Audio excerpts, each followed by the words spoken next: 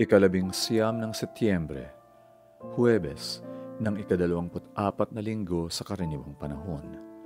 Ang mabuting balita ng Panginoon ayon kay San Lucas. Inanyayahan si Jesus ng isa sa mga Pariseo na makisalo sa kanya, kaya pumasok siya sa bahay ng Pariseo at humilig sa sopa para kumain.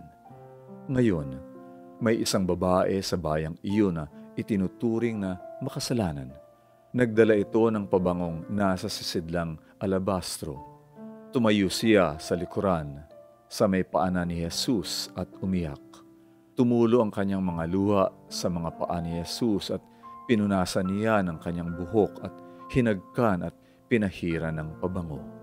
Nang makita ito ng Pariseong kumumbida sa kanya, naisip nito, kung propeta ang taong ito, malalaman niya kung sino ang babaeng ito at anong uri ng tao ang humihipo sa kanya. Isa ngang makasalanan. Ngunit nagsalita sa kanya si Jesus. May dalawang may utang sa isang taong nagpapautang. 500 salaping pilak ang utang ng isa at 50 naman ang sa isa pa. Ngunit wala silang maibayad, kaya kapwa niya sila pinatawad. Ngayon, sino sa kanila ang magmamahal sa kanya ng higit? Sumagot si Simon, sa palagay ko'y ang pinatawad niya ng mas malaki. At sinabi sa kanya ni Jesus, tama ang hatol mo. At paglingon niya sa babae, sinabi niya kay Simon, nakikita mo ba ang babaeng ito?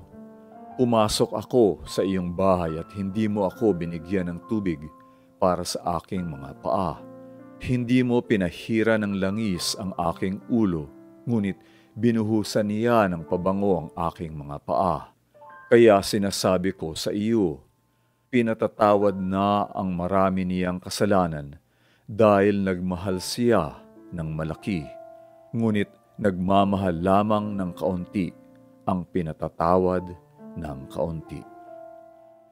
Ang mabuting balita ng Panginoon. Pagsasadiwa. Kaya sinasabi ko sa iyo, pinatatawad na ang marami niyang kasalanan dahil nagmahal siya ng malaki.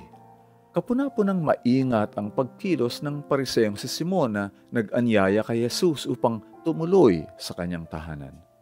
Kalkulado ang kanyang galaw sapagkat naninigurado siya kung talagang isang tunay na propeta si Jesus. Bagamat pinatuloy niya ang Panginoon sa kanyang tahanan, hindi niya ibinigay ang ilang mga bagay na inaasahan para sa isang panauhin katulad ng tubig na panghuhugas sa paa at ng halik sa pisngi. Samantala, ang hindi niya na ibigay kay Jesus ay siya namang labis-labis na ipinagkaloob ng babaeng makasalanan. Ang tubig na karaniwang ipinanguhugas ng kamay ay pinalitan niya ng kanyang sariling luha. Sa halip na langisan niya ang ulo ni Jesus ay binuhusan niya ng pabango ang mga paa ng Panginoon.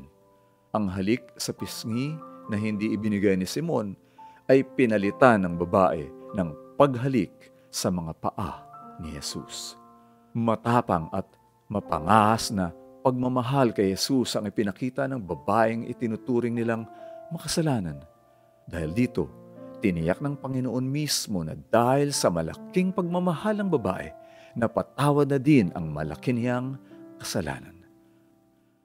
Pagsasagawa, maging huwaran ka ng mga kapatid sa iyong salita, gawa, pag-ibig, pananampalataya, at kadalisayan.